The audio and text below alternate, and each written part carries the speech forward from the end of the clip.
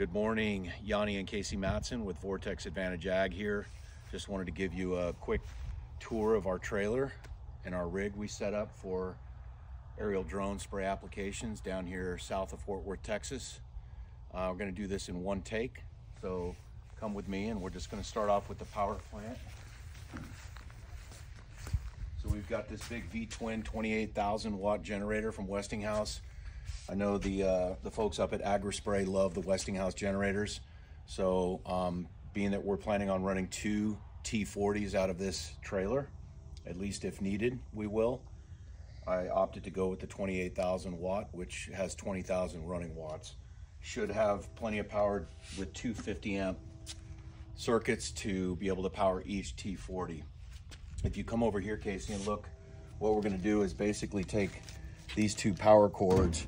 This generator will reside in the back of my truck here, and these 2 power cords will plug into the generator and into these electrical boxes yet to be affixed. I just set them there for the purposes of the video. We'll twist lock into those just like you would if you were in an RV. Generator's running, and then we'll have an electrician install a panel inside that will actually hardwire or plug in the T40 chargers to. So let's go ahead and take a look at the back of the trailer. And so one thing on the trailer, we do have it's a Alcom Stealth 24-foot enclosed car hauler. It's actually made originally to haul vehicles. So it's got heavy axles, I think 500 pound axles, roughly 10,000 pounds, more than enough to carry the 800 gallons of fresh water we have. So you can see first, I'll talk about the 2 batch tanks. We went with 2 85-gallon cone bottom batch tanks. These are the Ace Rotomold brand. We did install chem blades in both for obviously puncturing, triple rinsing the F-jugs. These 85-gallon tanks are pretty tall. I'm 6'3", so you know, if somebody shorter is in here mixing, or even myself, I brought in this little stool here. And Casey, if you come up here, you can see the inside of the tank. Go ahead and take a step up in there and show them the inside. We've got the chem blade with this spinner right here that rinses the jugs, and then down there further, you can see there is a nozzle, the white nozzle, that provides agitation. So it creates kind of like a toilet bowl swirling effect down there and keeps this agitated at all times. You can see how sharp this bad boy is, and these little rails are on here too. So once those come off, it's brand new. We just got it going. So on one side we have the fill valve, clearly marked, and on the other side the agitation valve. So I can fill from these 2 400-gallon tanks, totaling 800 gallons of fresh water, just by opening this valve, opening the suction, and then hitting fill, obviously turning on the pump too. One more thing before we go over to the drones. If we look at the plumbing we've got set up here, we've got an inline pre-filter. We've got the CT6 high flow pump, 18 gallons per minute. We haven't been able to get 18 gallons a minute out of this. We're getting more like 12. But, you know, I think there could be some improvements to this system on the fill side here, going to a 1-inch. We'll see down the line here. Just need to work it and see how it works. So we'll back out here and look at the drone garage here, what I call the drone garage.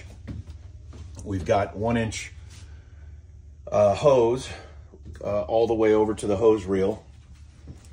And we've got the Durameter flow meter here mounted right there next to the hose reel. And then the 2 Ag T40s just fit really nicely. Had the guy up at Pesco Pumps. They're out of Garland, Texas. P-E-S-C-O, Pesco. The owner, Ben, is awesome.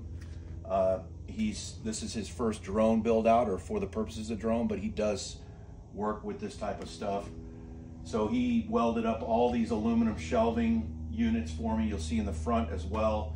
He mounted everything through not only the wood floor, but directly into the frame of the aluminum frame of the trailer. That's a nice thing about Alcom. They're all aluminum construction, so it makes it really lightweight, more than steel at least.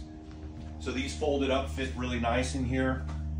They just slide out and pull right out of the back of the trailer. I've got them ratchet strapped in just to be sure they don't move in transit. They do weigh 85 pounds, so this thing is super sturdy. It's not mounted to the wall at all.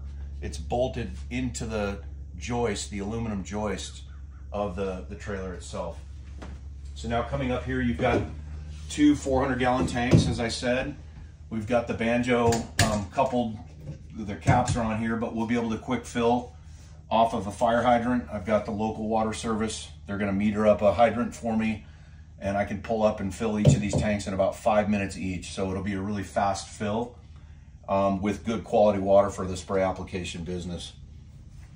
We did also create, it was Ben's idea up at Pesco, to create these angled steel trays that hold these. He said he's seen rigs get just completely blown out, not having their water secured. So we've got these cables running up and over, holding these on both sides, front and back. These are called doorway tanks.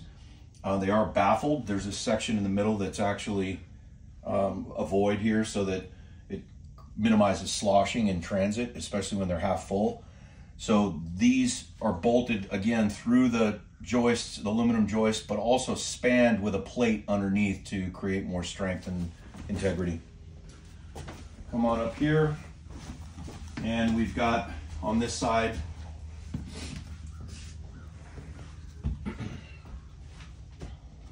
we've got more storage up here. I had him build this. You know, it may seem like a waste of space. I probably could have done this on a much shorter trailer, like a 20-foot instead of a 24, but I wanted room to work, and this is my first rig that I'm building out, so I wanted to, you know, have it bigger rather than too tight. So we've got this workbench here. In hindsight, I probably would have gone with a flat finish on this. It's going to get all scratched up. It looks pretty now, but I don't care. It is what it is. It's made to make money and work. Down here, we've got storage for our trash pump for transferring water on larger jobs where we've got to drop a water tank on the site. Got extra oil, measuring buckets, drone part, 2 spare tires.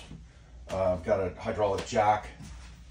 On this side here, this was originally intended, I have this door cut in and put in here custom, was intended to be able to view out over the field. I think this would be primarily for lower height crops, or, you know, wheat, soybeans, whatever. I think corn, I'm going to end up having to get up on the roof. I am having a ladder system.